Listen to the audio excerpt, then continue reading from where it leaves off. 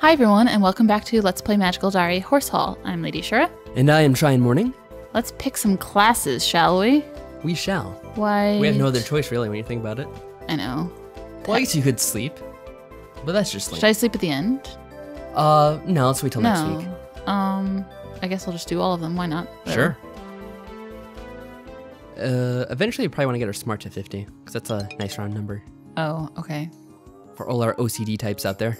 And should we get our strong to 30? Sure. Something strange is going on. Everywhere I walk, people stare at me, then turn away and giggle. I'm sure I'm not imagining it. What's with everybody? Is there another paper fish on my back? I keep checking my robe in case this is one of those nightmares where my clothes disappear in public. But I can't see anything wrong. There must be someone who will tell me what's happening. I'm scared. Why is everyone laughing at me? Oh, it's Manuel! Manuel, you're not molested! Well, he looks kind of defensive, so maybe... He always looks that way. I don't know. Aha! What voice did I do for this guy? I don't know. Are you alright? I'm not sure. I was hoping you could tell me. Is he cruel to you? Is who cruel to me? Your husband. What? You mean it's not true? Everyone was talking about it. Oh no. Oh, there you are. Oh, that's okay. My congratulations to the happy couple. A bit late, I know, but I suppose you didn't want everyone to know how you were earning your grades. Oh, fuck. That's not what happened. So what did happen then? And now the waves press in. Excited students of all ages, some still disbelieving, some commiserating, others eagerly asking where we had our honeymoon and what Professor Grabiner is like in bed. Hey, that's a little bit too personal now. I guess that's Grabiner? You! Oh no! The other students melt aside and his fingers wrap tightly around my arm. You will come with me. Alright, now the student's gonna be talking for sure. I know. Only after dragging me into a classroom does his grip relax. I rub my arm by instinct. Winston. Winston! Winston! Thanks for getting me out of... Do you think this is a joke, Mrs. Grabiner? Well, that's weird to hear him say that. Yeah. Do you realize that you and I are now the laughingstocks of the entire school? I allowed you the courtesy of informality. I offered you an olive branch, and you threw it into the fire. Your utter lack of discretion. I didn't. It wasn't me. You have already taken me for a fool, and yet you need to repeat the offense. I never told anyone. I have no... Oh, shit. His entire body twitches with rage. An unseen hand seizes hold of me, pinning me up against the wall. No more lies. Shit, this is scary. Why is he attacking me? This isn't cool. No, not at all. My feet dangle helplessly, inches from the ground. I can feel the power streaming off him like a heat wave. Like a child, you think yourself immortal, invincible. You can't imagine the consequences of your actions. Your life was at stake, and you knew it. But what did you care? We were always there to save you. I have sworn an oath to take you as my wife and protect you. I cannot harm you. I cannot divorce you until the year's up. I dare not send you away. And so you believe that there's nothing I can do to you. I try to speak, but my tongue isn't working properly, and struggling only makes me need to cough. Push me again. Mock me again, little girl. I will keep you so very safe. I'll protect you in the depths of the darkest dungeon until your giggling chums have forgotten your very name. Good lord! I can make you disappear. He releases the spell that holds me up, but my knees don't recover in time and I fall in a heap. Go back to your eager public. Enjoy your fame.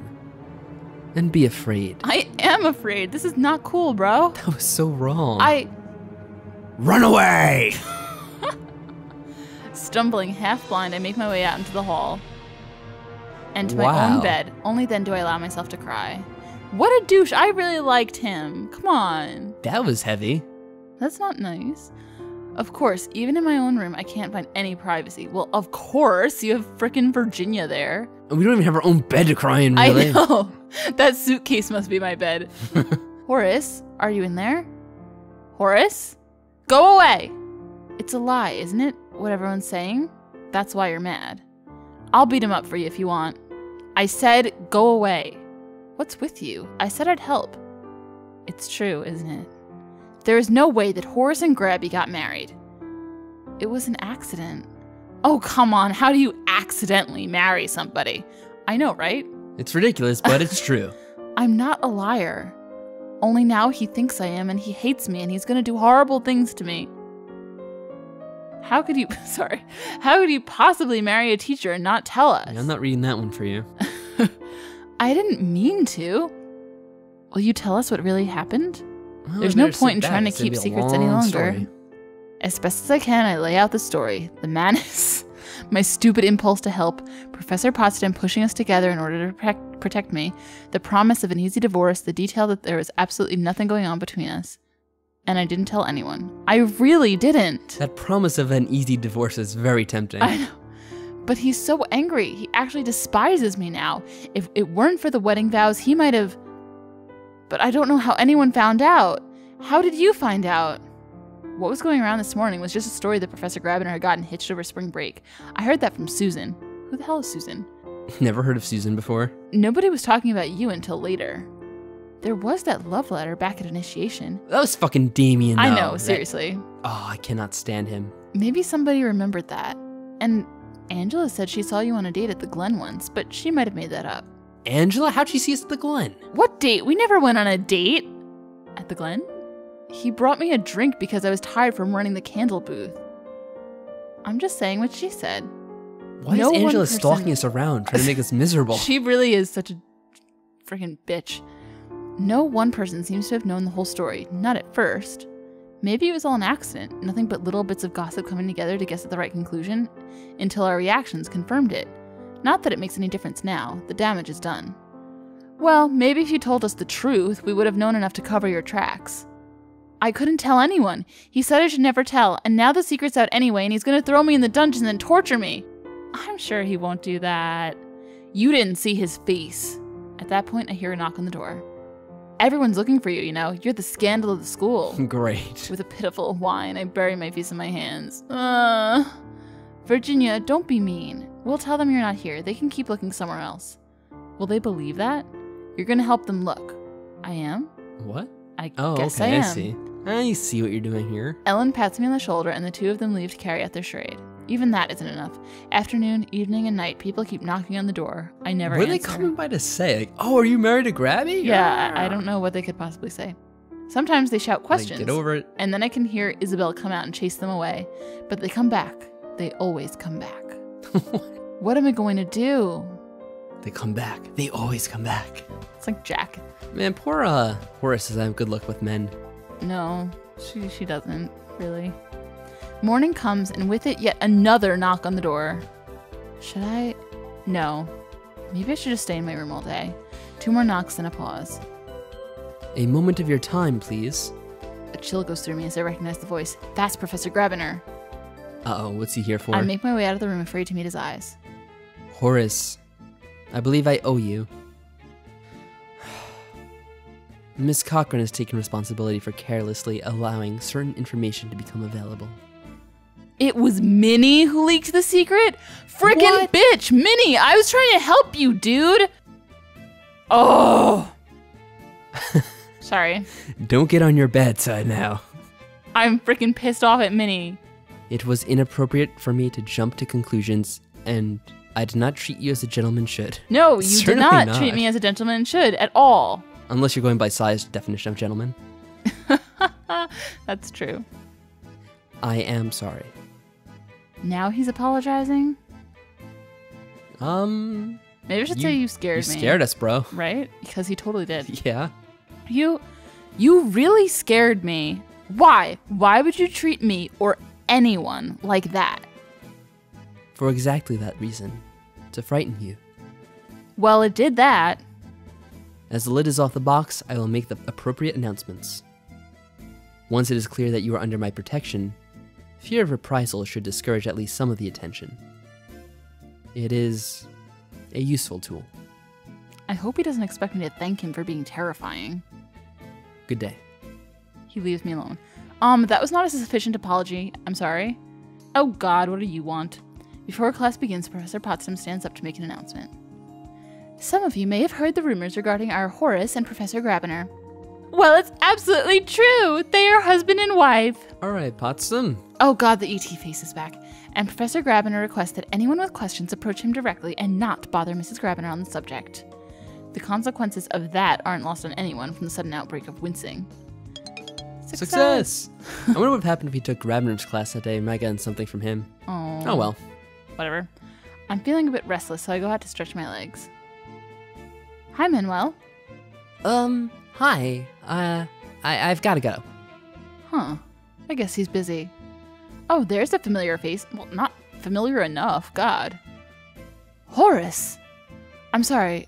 I didn't mean it. She turns and runs the other way. What? Horace? Huh? Ellen! Hi! Hi. What you doing? Need any help? I'm sort of at loose ends. Nope. I'm fine. I'm sure you have more important things to do. What? No. Like what? I don't. What are you trying to say there, Ellen? Why would I? Well, you're an adult now. Ellen. No, I'm not! What is wrong with you? Just stop, man. Why is she being like this? Just yesterday, she was helping me. So, are you going to move out? Ellen, what is wrong with you? Why would I do that? Now that's not a secret anymore. Ugh, no! Sorry. I'll just go, okay? Yes. Great. Even my own roommates don't want to talk to me anymore. I wander the halls, but wherever I walk, other students look up, flinch, and then look away. They're afraid of me. Well, hopefully... Oh no, I'm weird. At least Virginia's not talking to us either, right? Good. That's a plus. A plus? I suppose being treated like a contagious disease is slightly better than being mobbed with embarrassing questions, but I want to talk to someone. Oh my god. Horace, you're such a disease. I was just going to say that. Kevin, you're such a disease. Home Alone. Should we talk to Grabby? Yeah, why not? Right? Like, whatever. Let's talk this out.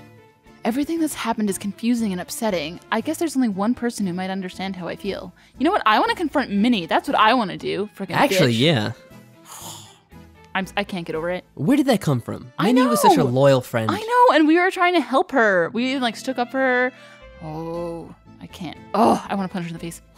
I know the way into his rooms, but I know exactly how well he'd appreciate my barging in unannounced. The confronter in the library on Sunday. I make my way to the door and knock. What is it? It's Horace. Can I talk to you? Very well. Come in. Oh, I His forgot how lavish girly bedroom. his room is. Hi. Horace! Sudden book opening up. Great, he doesn't want to look at me either. Once again, I must apologize for my rough treatment of you yesterday. Yes, you must. What? It just love how you opened the book there.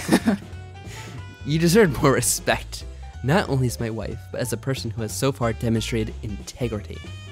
You should know that it was a hollow threat. He closes the book. I would never banish a student to such a fate, merely for causing me embarrassment. He had to, like, he wrote down his speech, obviously, and he had to read it to us. Oh, well, that's good, I guess. Is there something else you need? And suddenly it's all too much to bear. Have you seen how they're looking at me? Pardon? It's been bad enough these past few months keeping secrets from everyone. My friends, my roommates, my family, lying to everyone and feeling more and more alone. But I thought if I could just pretend this wasn't happening for long enough until the end of the year, then it would all go away. We could pretend it never happened. I could go on with my life. But now it's real. Now everyone knows, and I know I can never be normal again. Who's going to like me now? I'm not a schoolgirl. I'm somebody's wife. I've never been kissed. I've never been on a date, and I'm already used goods. Whoa, whoa, whoa, whoa. Huh? As far as I know, she's not used goods yet. I don't think so. By, Although Damien did smell our use. Oh, yeah, what the heck? He was like, oh, no, the goods have already been taken or something. Yeah. I forgot about that. He said that to us. Yep. Or the prize has already been won, that's what he said. Oh, okay, whatever. Wow. Yeah, that was heavy. Anyway, you may find that members of the magical community are more understanding of unusual lifestyles than you imagine. Makes sense, I guess. No one wants to talk to me now. They act like they're scared of me. Like, how does something like Manuel happen? I can't imagine. I guess he's used to people being afraid of him. I'm sorry, I must sound really whiny to you, huh? It's just, of all the things I dreamed might someday happen when I got married, I never imagined. I expected that at least my husband would like me. I am opening my book right now. He has to read what to say. He's like, I prepared for this. It's like an orphan when they had a book saying you were here right now. It's like, yes. This is what to say if a girl says this to you. Yes. I'm sorry. I'm sorry. I have somewhere. I'll get out of your hair. There's some page in my book to tell me what to say here. Let me see. Oh, I don't dislike you. Yeah, that's a good one. I'm glad I wrote that down. What? I said I don't dislike you. You have many admirable qualities. You're a spirited young woman with a healthy curiosity that you are learning to temper with wisdom. You're generous and brave, if sometimes impetuous. You are an intelligent and diligent student. Oh. You know, you do much better not reading from your book. Yeah. Of course, you're also a young woman, and you prefer the company of your own kind. No, I don't. And by that I mean horses. Oh, maybe. But I don't like Virginia. I don't like Ellen. I don't like Minnie now. Like, come on. I don't prefer my own kind. No. It was your company that I came here for. Oh, whoa, snap. Whoa. Hit the brakes. This is going a bit far. Oh. We stare at each other for a few moments, neither of us quite sure what to say next. Would it be alright if I visited you again sometime? To talk. I'd like to get to know you better. I am very busy with preparations for the final exams. Oh. Perhaps sometime over the weekend would be acceptable. Oh. Have a good day, Horace. You too, Hieronymus. Oh, damn. Oh, snap. Horace is putting on the charm. Ha! Is that what she really wanted to do this whole time? Yeah. Look, it's your birthday. Happy birthday to me. Oh, snap. Now this is a birthday I'm surprise. gonna fucking punch her in the face. Horace, are you busy? I don't know. I guess not. Horace had such a horse face right there. If you didn't notice. I didn't notice, sorry. I'll have to watch it on YouTube. Yeah. I just wanted to say I'm sorry. I was too wrapped up in my own problems. So what? You try to distract yourself by telling everyone about me and Grabiner? Like, what the heck kind of sense is that, you stupid douche? No. I was talking to my roommate about feeling trapped, and it slipped out. Not about you, just that Professor Grabiner was married. How did that just slip out? I feel so trapped like Professor Grabiner. Wait, she should say us. If she's like talking about someone being trapped. Yeah, but she said Grabiner was trapped, which means that we're definitely more trapped than Grabiner. I hate her so much. I didn't realize she would consider that interesting enough to tell everyone, or that the rumor mill would find the right target eventually. You obviously don't know the rumor mill around the school. I know. Minnie. And after you tried to help me with Kyo, I feel terrible about causing you trouble. Yeah, well, you freaking should. It's alright. No, it's not. Scared me silly, but it'll be alright. So, what is going on with you and Kyo? Nothing, I hope. I'm sorry, I'd rather not talk about it anymore. I hope everyone will forget about it. What? We can't even know what happened? Well, she wants to forget about him, so it sounds like she's trying to move past it. Freaking bullshit. Yeah, I know that feeling. Of course, with the gossip about me and Professor Grabiner making the rounds, no one's likely to care about Minnie and Kyo anymore. Was it really an accident that she let that slip? I think not. That's kind of curious, actually. I hate her. Why is she the most popular girl in school, after all? She is. You remember when we were at the beginning of the year running for class treasurer, and they said don't even bother running for president because Minnie's sure to win. Like, what made her so popular? I don't know. I hate her, though. Well, anyway. After all my waiting, the first rumblings of thunder come in the night. Everybody out of bed! What? What? Is there a tornado? No, it's a thunder dance, right? What? Oh, I forgot about it already. You tell her. I have to go wake everyone else. Oh, snap. Attention, everybody. It's time for the tornado dance. Any vestiges of sleep are quickly chased away by the howling ruckus being raised in the gym. Everyone stomps and flails and screams. Pairs link hands and spin in circles. Someone tries to form a conga line, but they're told to break it up. Not wild enough. Clearly. And then the fire dancing begins. Oh, look at it go! I help shoo my classmates to the safety of the walls, while a few of the upperclassmen take turns weaving fire around themselves as they twist and spin. It doesn't look like fire. I can't see how they're doing it. No, it doesn't. Is the fire attached to anything, or are they controlling it solely with their minds? It looks like a bunch of knobbies. Hey, listen. Hey, I know, listen. God. Hey, listen. That is sure to give them a headache. Listen. What's William up? turns out to be one of the best, keeping multiple streams of fire whipping dangerously around his limbs. Those skills must be terrifying in a duel. But for the rest of us, there's only stomping and howling until we collapse from exhaustion and can finally go back to bed. Sounds fun. I was sort of expecting this, but I still need more sleep. Yeah, really.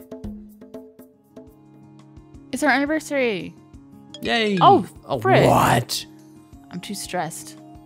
It was all that dancing. On Saturday morning, I get up terribly early and deliver the mail and the allowances. Then I'm free for the day. What should I do today?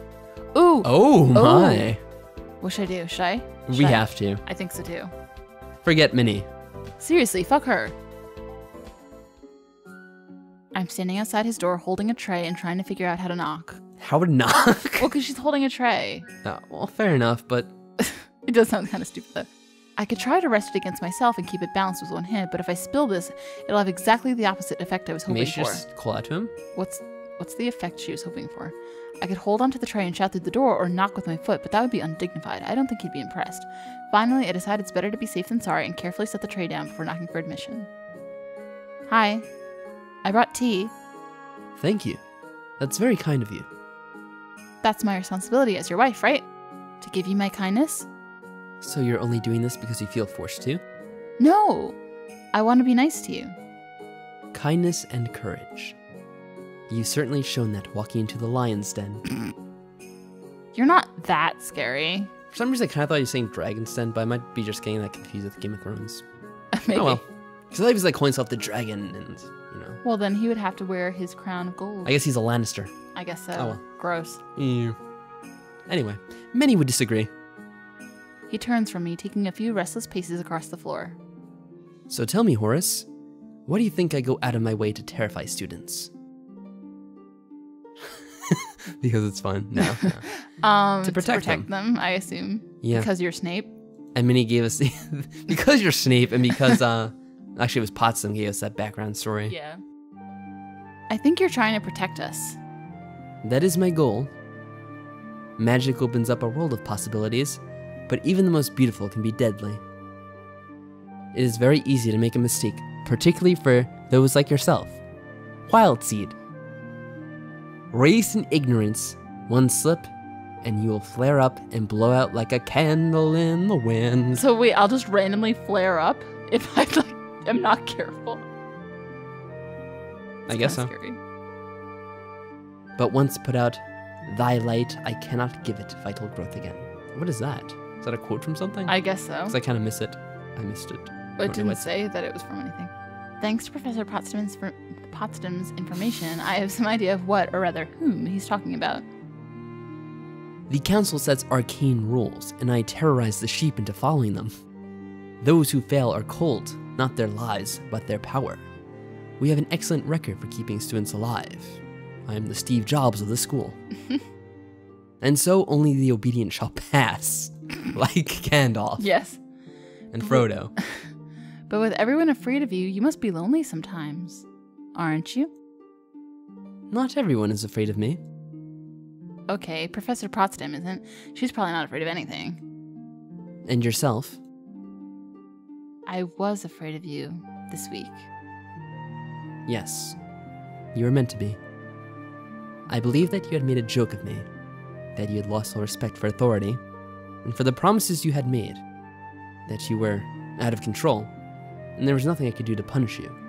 But after like the moment we had the day before that, we were pretty close. Yeah. The only tool that I had left to control you was fear, and so I frightened you to the best of my ability.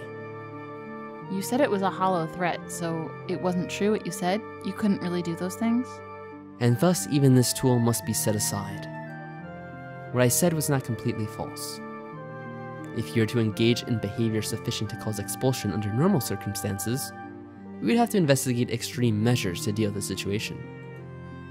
As my wife, you cannot be properly expelled, but neither could you continue as a student in gross violation of the rules. Why couldn't we be expelled? I don't know, it sounds kind of strange. But despite the suggestions I made earlier, speaking out of turn about a professor is not cause for expulsion. Damn, because we could have gotten rid of Minnie. He wanted me to panic, he wanted to make me cry in order to keep control of me, to make me obey. But now he's offering the truth? You have a funny way of trying to make friends. Excuse me? Well, telling me the truth about the mean things he did to me is probably a good thing in the long run, but normal people start off with things like hobbies and favorite foods. You wish to discuss my hobbies? Why not? What do you do to have fun other than reading? I do not have fun. Relaxation? I am fond of chamber music. I enjoy wine, which you are far too young to have appreciated. I guess, should I just say I never had wine? Because Horace probably hasn't, right? I don't know, has she? She looks like she kind of lives on the wild side. Oh, should I say I like wine? I don't know, it's up to you. I don't know. I personally don't like wine, but... You could say I don't like wine. Okay. Whatever. No, I don't like wine. You are underage. My parents let me have a sip at dinner sometimes. Lots of people's do. Just because I'm young doesn't mean I don't know anything. With that as an opener, we do manage a bit of harmless small talk about our lives and tastes. I don't stick around too long, though. I don't want to overstay my welcome. That's true. But he invited us. But we're in the lion's den. We'll be careful there. All right, everyone. Let's see how this relationship blossoms even more next week. I know, we're back on the up and up. Yeah, we are. All right, everyone. Take care. See you later, folks.